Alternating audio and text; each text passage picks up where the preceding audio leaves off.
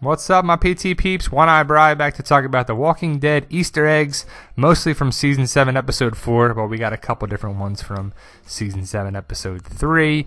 Spoiler warning if you're not up to date or you don't know this stuff or you don't want to know this stuff. Spoiler warnings ahead for various things of Season 7 and also callbacks from Season 6, Season 2, and various ones on there as well.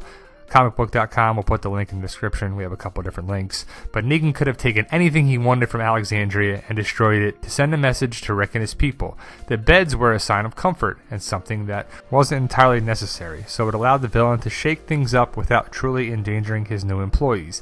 The decision was to take the mattresses and subsequently burn them. Was also an enormous nod to the violent world of gangster warfare in the Godfather films. So, if you've seen the Godfather movies, they're awesome. If you haven't, definitely check them out. But Negan takes a lot of shit. He takes the various things of the medicine, the weapons, the beds, and just a bunch of different things. But the beds are the big thing of this Easter egg. Besides the guns, which sucks, and hopefully he has some backup plan with the guns or whatever. But basically the beds, in the film, the gangs used a very specific term when going to war with a rival. They called it going to the mattresses. That's in the Godfather movies. This term was a declaration of war, and that was exactly what Negan was intending with the message. Not only was he declaring war with Rick, but he was saying the war had already been won.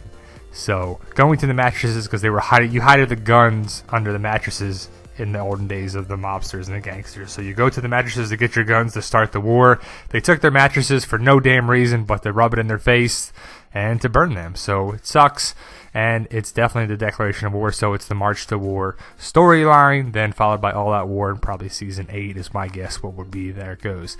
Comicbook.com, different Easter egg and a new one. So a callback to late Season 6 was made when Negan shot through the window of an Alexandrian home for seemingly no reason.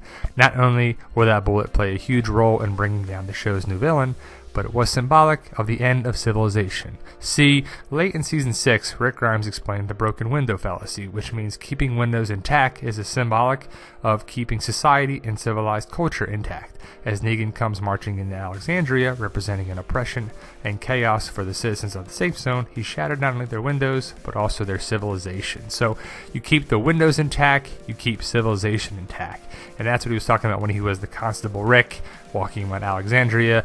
Negan points the gun at Rick, points it at Daryl, and then he shoots out a window, saying that civilization is not intact, society is not intact. Same thing when he says it around this time frame, and then he and Pete go flying through the window, which, I'm glad Pete's gone, but that was that whole theory of that when you take the windows out. If you keep the windows intact, you keep society intact. That's the whole theory, too. The bullet, that's the bullet casing. Rosita has it, takes it to Eugene. They're going to make some bullets, probably a bullet to start, and they'll see. So Negan's not going to think they have any weapons. Hopefully they do, and they got a backup plan for that. Earlier this year, Negan reflected Merle Dixon's line to Glenn Rhee. In 7:03, Negan swung his bat at Daryl and told him, "You don't scare easy," upon Daryl's lack of flinching. In episode 7, the opposite of that, Daryl's brother Merle said the same thing to Glenn when he was being held hostage at Woodbury. So, you don't scare easy. So in 7:3 and 3:7, that was Negan saying that line to Daryl.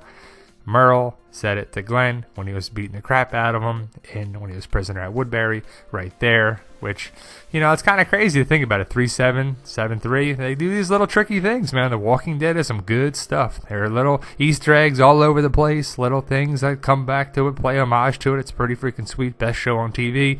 Another comicbook.com. In episode 704, Service contained a similar mirroring.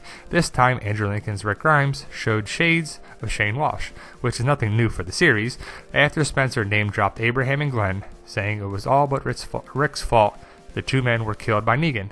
Rick shut down Spencer's defiance with one firm promise. "I'll break your jaw," Rick said. "Knock your teeth out." It was enough to silence Spencer, that's for sure. Years ago, Rick said something very similar to Shane Walsh. His words must be still echoing in his own mind. "I'll break your jaw, knock your teeth out."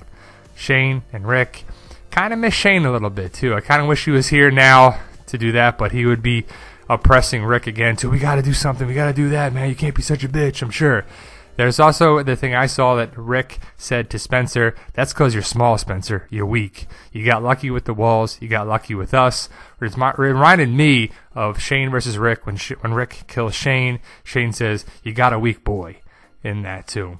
This is where Rick has his back to Spencer, and he says it to Spencer, I'll knock your teeth out. So there you go, guys. It's kind of crazy that they're all laughing and giggling behind the scenes shot here. I just thought this was a great photo too, breaks the little tough thing going through with this episode. But what do you think, man? Is Negan bringing down the ratings? I think so. The ratings have kind of dropped off. Well, I mean, the season 7 episode 1 premiere is going to have the best ratings ever. But there you go, guys. Like, share, subscribe. Subscribe to get more videos. You guys are awesome, and thank you for watching.